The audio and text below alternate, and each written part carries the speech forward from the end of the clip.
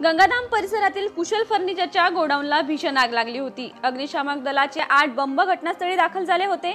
आग विझवण्यात आली। या आगीमध्ये कोणतीही जीवितहानी झालेली नाही। ही कशामुळे लागली हे अद्यापही समजू शकलेले नाही आहे।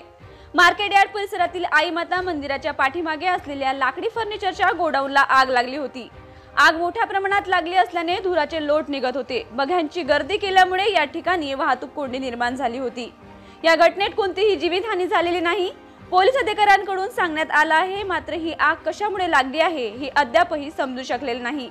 जनता न्यूज साठी राकेश वाघमारे, पुणे। आज दुपारी 2 वाजेच्या सुमारास कुशन पॅलेस नावाचं एक सोफा मेकिंगचं दुकान आहे, कारखाना आहे। त्यामध्ये अचानक आग लागली।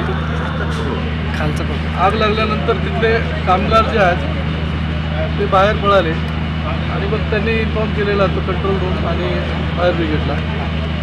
त्या आगीमुळे त्या ठिकाणी फोम आणि इतर जे साहित्य होतं त्याने अचानक पेट घेतला आणि ते आगीच्या शेजारी त्या ठिकाणाच्या शेजारी दुसरं एक भंगाराचं गोडाऊन आहे, त्या गोडाऊनला सुद्धा आग लागली।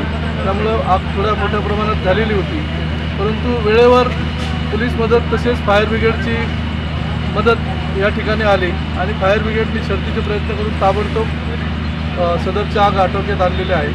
सध्या आग विझलेली आहे। आर्थिक नुकसान झालेलं आहे दोन्ही गोडाऊनमध्ये, परंतु कोणतीही जीवितहानी, कोणी जखमी वगैरे नाही। किती गाड्या लागल्या सर आणि अंदाजे नुकसान किती झाले? अद्याप कारखान्याचे मालक हजर झालेले नाहीत, त्यामुळं किती नुकसान झालं याचा अंदाज नाही आहे। परंतु सोफा मेकिंगमध्ये जे फोम, इतर कपडे वगैरे असतात ते जळून नुकसान झालं। सर हे सगळे गोडाऊन